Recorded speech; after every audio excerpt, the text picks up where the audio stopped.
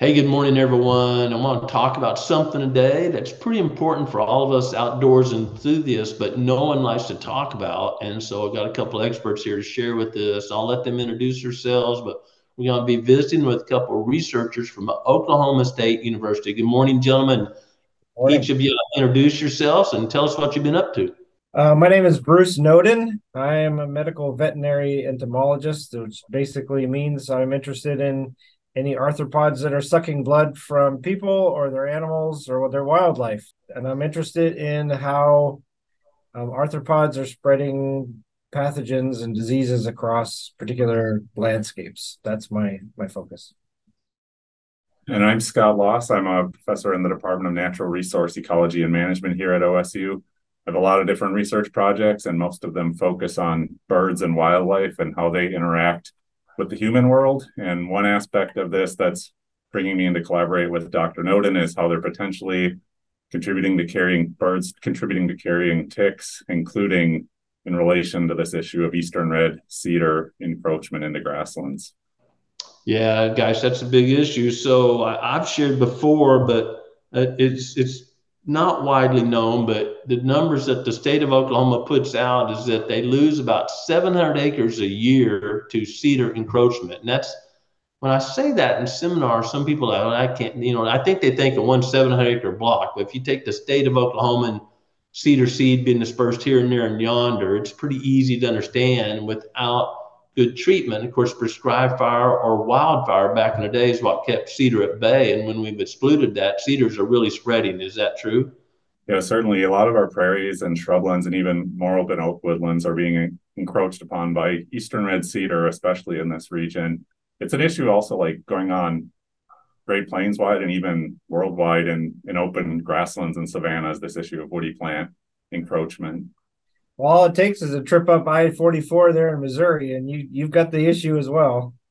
Oh, we do. And unfortunately, a lot of people here just believe cedars are always here. And I point them back to some of the early explorers that went through here, almost like Lewis and Clark, but smaller scale, obviously. One guy that went right through my area was looking for sources of lead, and he kept a journal like Lewis and Clark. And a couple of things he never mentions in the journal, which I find fascinating, is ticks. One, if you walk through, 100 miles of the Ozarks now, you would talk about ticks. Unequivocally, you would talk about ticks. But and Lewis and Clark, of course, don't mention ticks. Most of these early explorers never mention ticks, and they don't mention the preponderance of cedars. They talk about species and all the native grass and the woodlands and the savanna habitat. They don't talk about cedars. So we've lost that component of our habitat, which let more sun in, didn't make as friendly of an environment for ticks as cedars do. So share with what you see in Oklahoma and how this cedar encroachment is actually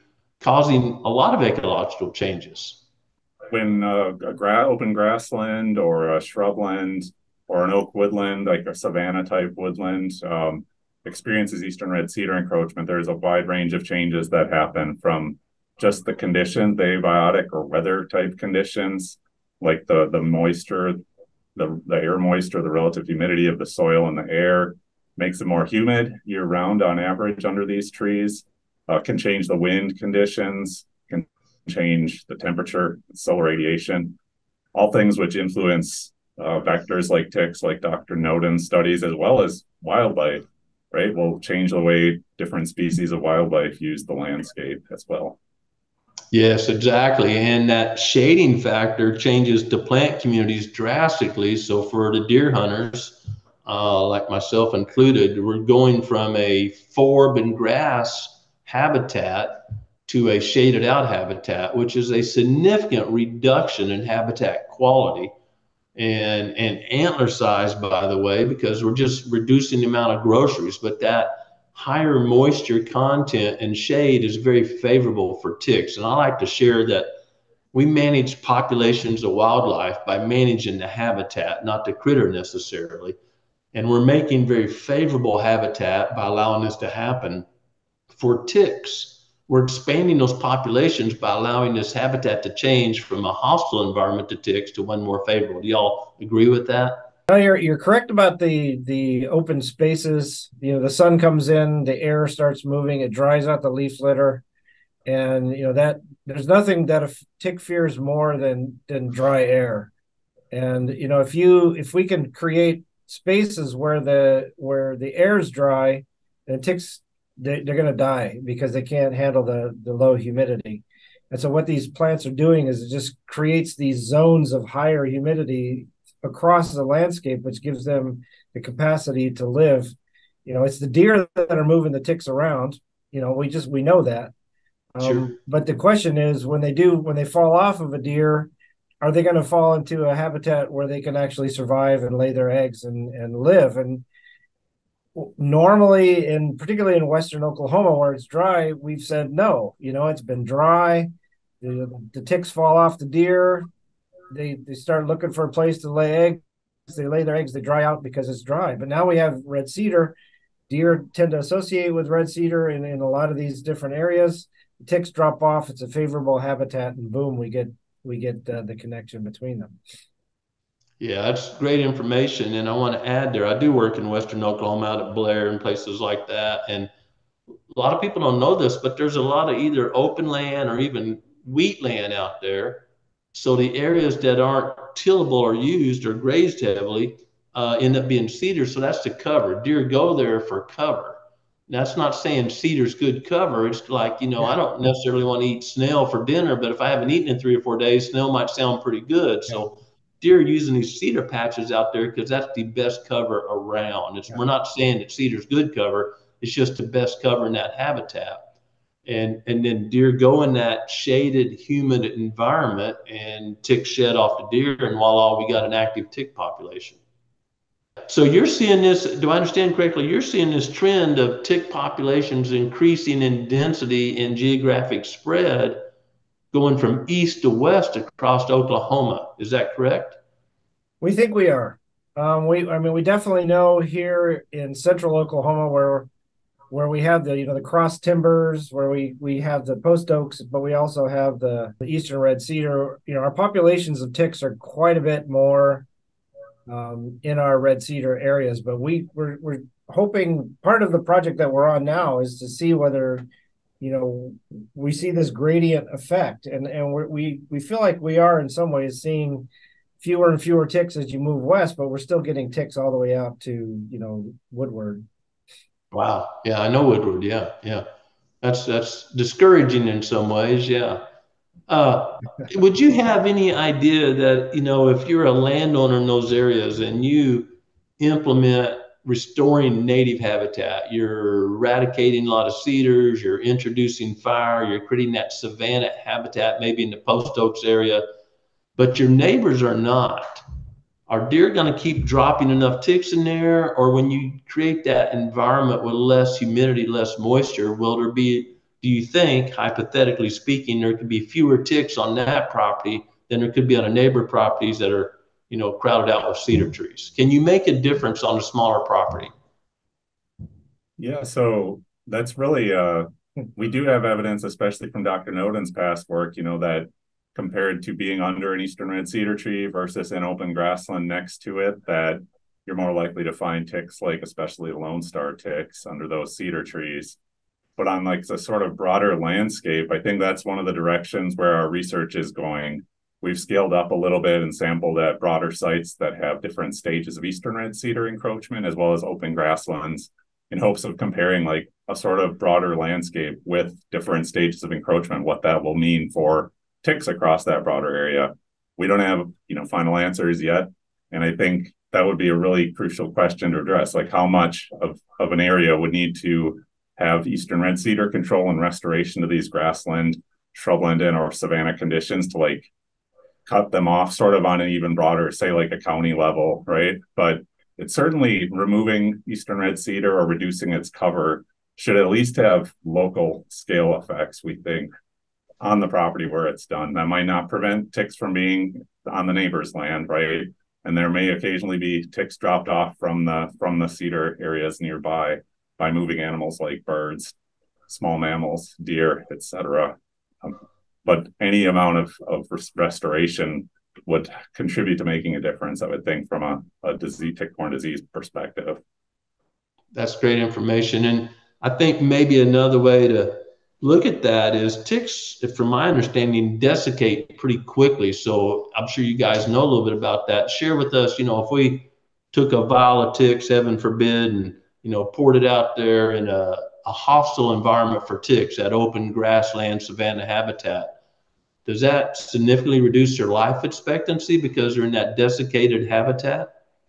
I don't think there's been a study where we've just dumped ticks out there. I think we've done the converse, where we've actually taken ticks and put them into a humid area.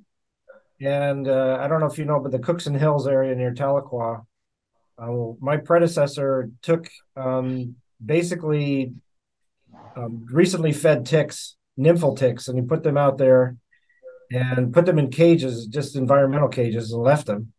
He ran out of funding after 3 years, so he had to stop the study. But at the end of 3 years, 29% of the ticks were still alive. So that basically tells you that the high humidity of eastern Oklahoma is enough to keep ticks alive for over 1,000 days.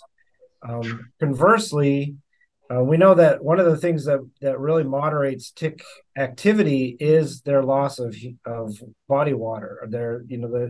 And so essentially they go out in the morning. You usually encounter a tick about 8 o'clock in the morning, 9 o'clock.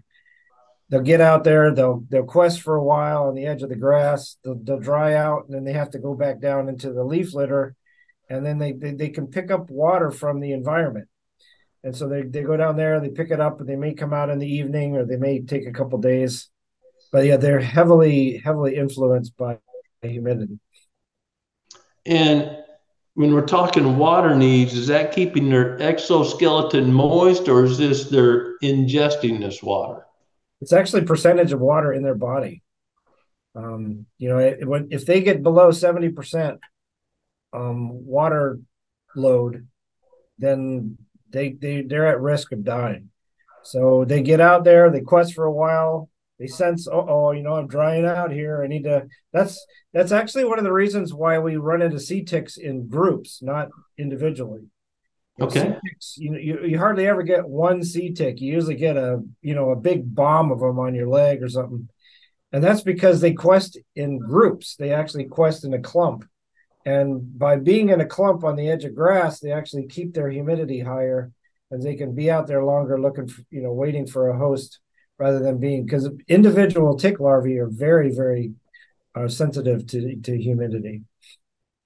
Yeah, we notice that we do get those bombs of seed ticks. We actually keep duct tape in our work vehicles and whatnot, and we're roll it up right. But if we get a bunch of ticks, we reverse it and just pat ourselves or our pants or whatever, and you're turning that tape, from gray to brown pretty quickly when you get a big load of seed ticks on you.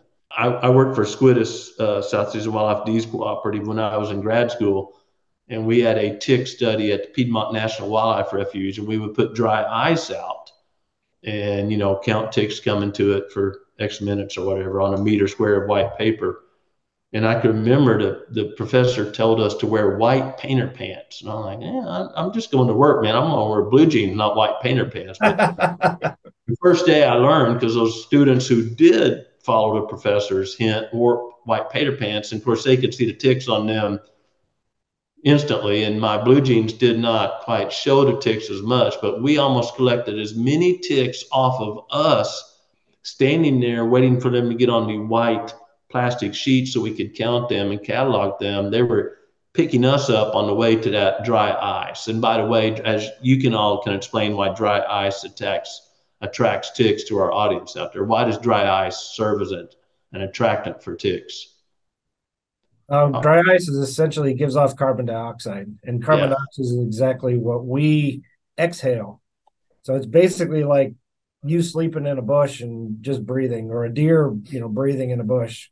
Dry ice acts the same way. Yeah. So what I want to share, we're going to end up after this, but we put just a little chunk of dry ice on a white sheet of plastic, and as it melts or breaks down, that's just like we're respirating, or a deer laying there respirating. And the white plastic, so we can see them easily, and we would collect them on masking tape. It's not as sticky as duct tape or something. Take it back to the lab, use a dissecting microscope to count gender, all that stuff for that research project. But you think about a 4 to 6 pound fawn, that's pretty immobile for the first couple of weeks of his life. Well, that's like that dry ice block, just continually exhaling. And in bad tick areas, I think it's underrepresented the amount of fawns that are killed by ticks coming to those fawns.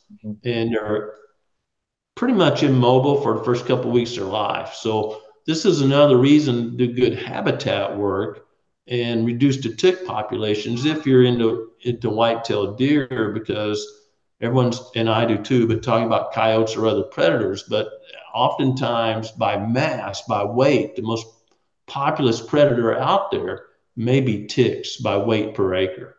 And if you think about, a couple of coyotes and a coon, whatever that weighs together, 40, 50, 60 pounds, whatever it is, there could be way more pounds of ticks out there per acre. Uh, and so I think tick, the research y'all doing is invaluable to the people that enjoy the outdoors. I've had ehrlichiosis. I personally had Rocky Mountain spotted fever ehrlichiosis. So I'm very sensitive to ticks, and I don't mind wearing light colored pants when I'm out in the field these days. Yeah. Yeah. And so Dr. Nodens and my collaboration actually started sort of randomly. We were both new faculty members here at OSU, and we happened to be at a function together, and he told me what he studied. I had a little bit of research interest in it, but not much to date. But I did have the personal interest of having caught Rocky Mountain spotted fever my first year living here in Oklahoma, as well as Lyme disease when I had done field work in Wisconsin previously. So, and I'm sure there's many viewers, especially from this region, from the southeastern U.S., who are going to have similar stories about having themselves or knowing someone else who's gotten one of these tick-borne illnesses, or increasingly we're getting the alpha-gal bacterium, which causes the red meat allergy, which is becoming a bigger and bigger thing. I think maybe there's some confusion about ticks and life cycles. I get some questions sometimes. Well, I got that species of seed tick on my property. So if you don't mind, would you just walk us through the life cycle of common species of ticks we would expect here in the Midwest, and kind of how they go through that progression? Yeah, I'd be glad to. One of most of the ticks that we have here in the Midwest are we call three host ticks. And so basically that means that each stage of the development feeds on a different host. And so when a female tick drops off of a deer, she'll usually do it in a habitat that is conducive to her baby's surviving. And she'll drop off the deer, and she will put out 5,000 to 10,000 eggs. And those eggs all get put into one particular area, which is why you get seed ticks all at once, because they all hatch together. And so basically when those eggs hatch, they come out of the eggs, they start looking for a host. A host will come by depending on the tick. If you're an American dog tick, black-legged tick, they'll be on smaller mammals or reptiles. Lone Star ticks don't care. They'll get on birds, they'll get on deer. It doesn't matter what stage. So the seed ticks, or these larval ticks, get on a host, they feed, and they'll drop off into a habitat. Then they will molt and become a nymph. And that nymph is not sexually active. It's basically got 4 legs. It's got 8 legs. And that stage then, again, is going to find a host, is going to feed on that host, going to drop off of that host, and then it will molt. And that's when we get the sexual dimorphism, where we get the males and the females.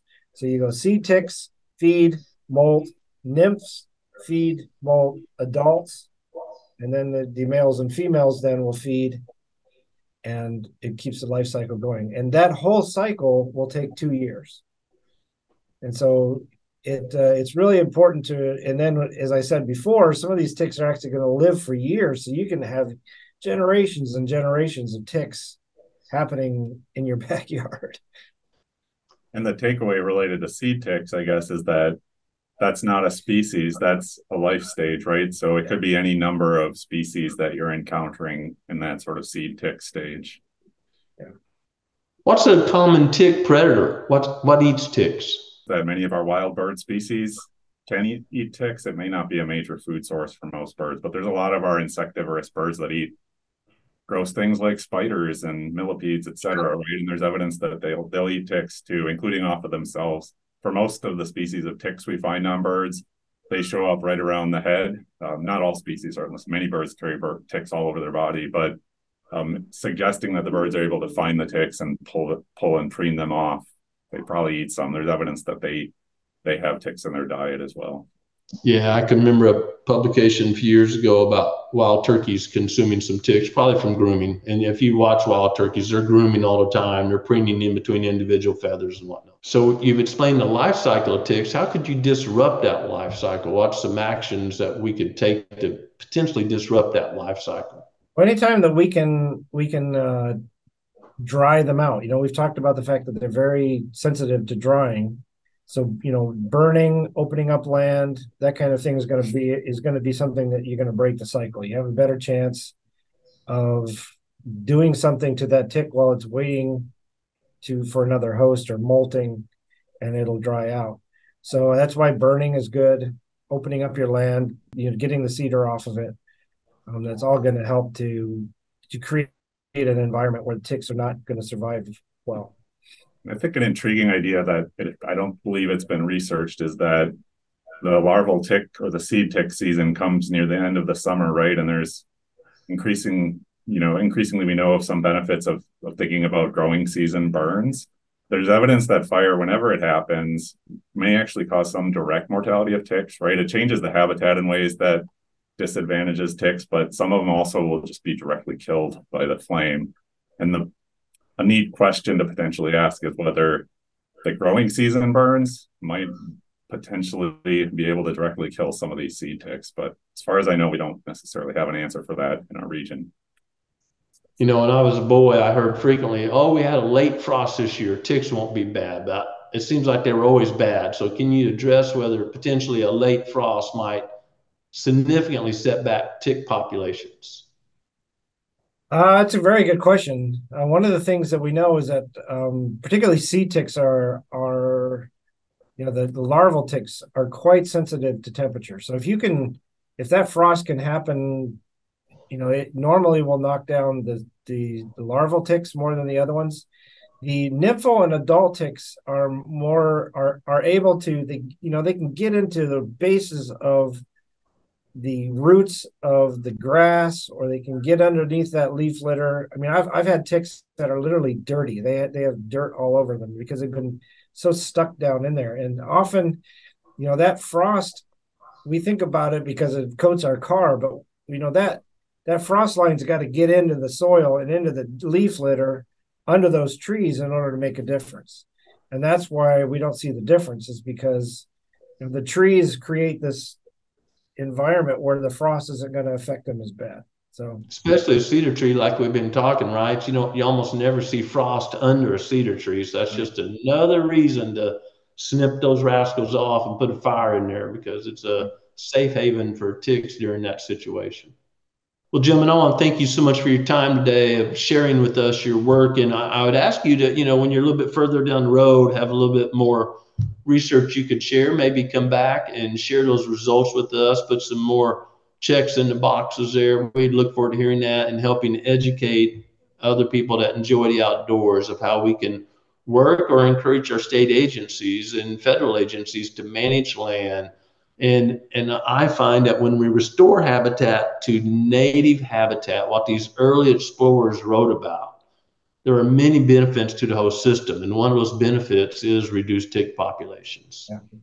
Yeah. There's just lots of mounting research from this region, a lot at our university here and other universities, showing that this eastern red cedar encroachment obviously affects livestock production because it takes up grassland. It's affecting potentially water tables and water runoff to streams because it uses a lot more water and it intercepts a lot more water. When it gets to a late stage, it creates a wildfire risk, right? So yes, there's a lot of, and the disease risk that Dr. Noden has shown over the last few years and that we're looking at is just another sort of important reason to consider restoring back away from eastern red cedar dominated areas to grasslands and our native savannas. I agree. Native savannas, a very beautiful and productive habitat, and probably a little safer for fire, tick, and a lot of other reasons also. Gentlemen, thank you again. We look forward to staying in touch and hearing from you as time goes by and your research gets another notch down the road. Thanks for the good work you're doing, and have a great day. Okay. Thank you very Thanks much. very much. Common theme I find so much: antler health, tree health, diversity of plant species, and reduction of ticks, is restoring habitat to what the early explorers saw, what was here before early settlers started manipulating the habitat. And in this case, removing or stopping the encroachment of eastern red cedar and reintroducing fire, replicating those fires that Native Americans said were caused by lightning strikes, creates a better, healthier environment for wildlife and for humans. Studying how we're supposed to be really goes back to studying the Creator's Word and applying it to our lives. And I think just like we can create healthier habitat, we can have better lives and help more people if we apply His Word to our life daily. Thanks for watching Growing Deer.